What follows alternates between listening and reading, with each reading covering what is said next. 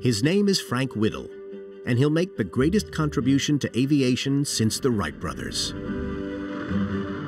The thought, get rid of the piston engine and substitute a turbine, you might say that came out of the blue.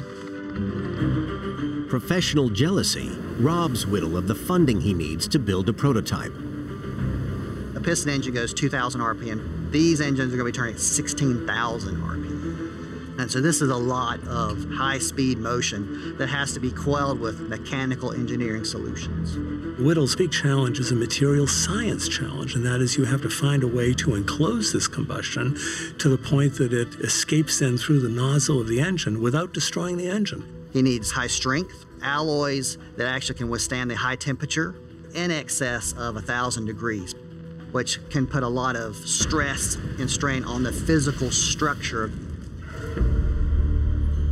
These mechanical challenges and little money mean that Whittle suffers many setbacks, one of which in April 1937 he'll never forget. Father was in charge of the fuel control, and he was signaling somebody else to get the starter motor up to speed. Then he starts putting fuel in.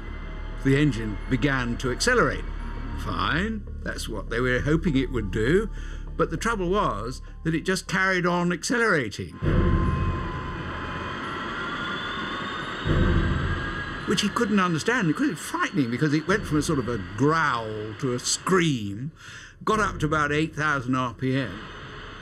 Fuel had collected in the bottom of this rather ramshackle combustion chamber, and that's what was keeping the engine going, what it was accelerating itself on. Excess fuel is pooling in the combustion chambers. Whittle has lost control over the engine's speed. One of the great difficulties was finding a way to govern the engine, to find just the right amount of fuel to get a steady, productive combustion, but not so much fuel that it would cause the engine to accelerate completely out of control and come completely apart.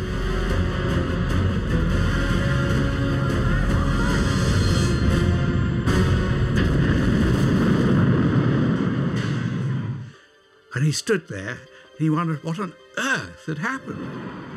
And he looked around, and there was nobody around. All the mechanics had done a bunk. Through the 1930s, Whittle refines his invention into a marvel of design and material science that will eventually change the world.